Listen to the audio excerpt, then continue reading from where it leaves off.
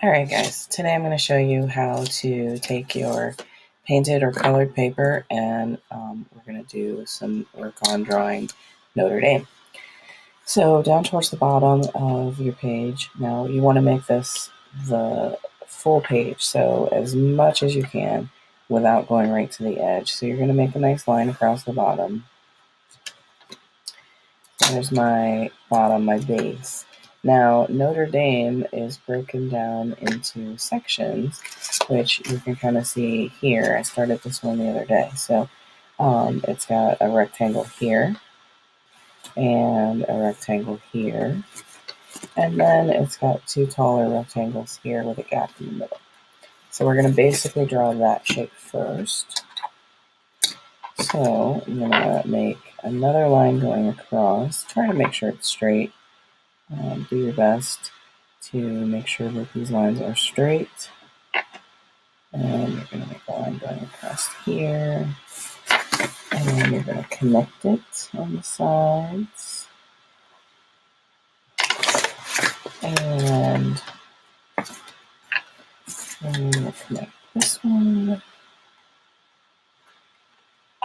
Now, the straighter your lines are, which is why we use a ruler, the straighter your lines are, the better, because architecture has to be sturdy and it has to be straight to make your building stand up. So once I get that first rectangle drawn, I'm going to do another one. This one I'm going to make a little bit bigger because the center section has that rose window, that circular window. So I want to make it a little bigger so I can make that rose window stand out. And I happen to have colored this blue circle here kind of in the middle, so that's going to work out really nicely.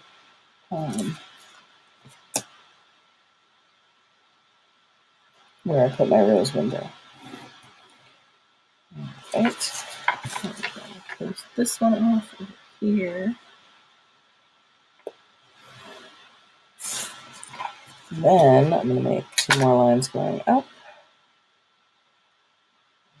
here and here.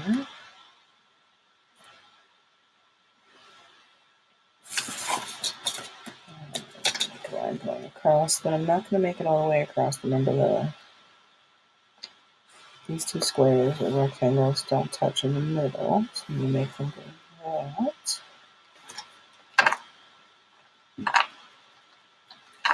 Make sure you erase any lines that don't work for you. If they're sticking out over the edge, or if you trace it with a pen or Sharpie, make sure you erase those lines. That's just good craftsmanship. Good craftsmanship is super important for an artist. You just want to do your best. Alright, so there's my basic building shape. Now, the bottom is sectioned off into 3 sections. So the middle section is a little bit wider. And the side sections. Now this is the paper that I made with marker and water. So that's why my paper's a little wrinkly. We're doing a picture of Notre Dame that is where it's lit up at night with all sorts of bright colors.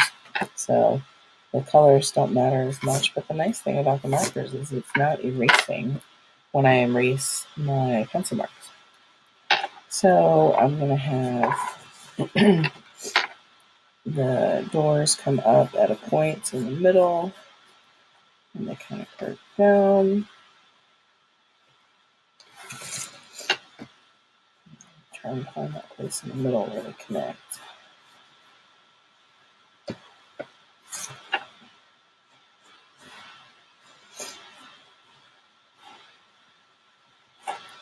And I'll erase all that.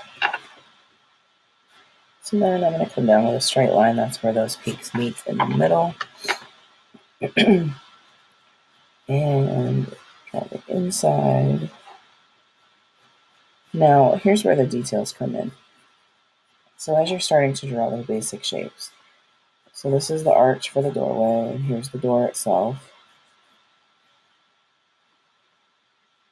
Okay.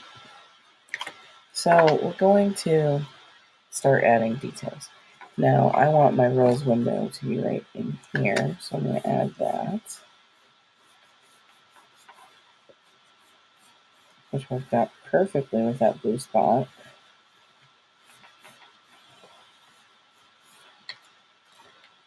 And then over top of the rose window, there's actually like a U, an upside down U shape that comes down. Like this. And then there's two smaller ones on either side. You're going to have arches like that and like this. So you'll notice the more details that you add, the more it starts to look like Notre Dame. Now I'm going to show you one that I did, started yesterday, and I just started working on it and adding some colored pencil to this area. Now this paper was the tea and coffee stain paper. So I've already gotten quite a bit of the drawing done, and now with my colored pencil I'm going to add some details. So there are all sorts of details on this building. There's these like posts that come across that are here, so I can kind of color those. Now I don't have to color the whole page because my paint, or in this case my coffee and tea, will add a lot of that color for me. So I don't have to do as much with the background. I just want to kind of give it some shadows and some value and add in those amazing details that you see on Notre Dame. So when you're done, your building is going to look something like this. Let's see if you can see it on my iPad. There we go. So this is kind of the image that we're going for. This is the picture of Notre Dame that we picked out to work from. So you can see how with all the lights and all the colors on there, how beautiful the building is, and how many details or how much detail you can add to it. So I can't wait to see your work. Couple of little things.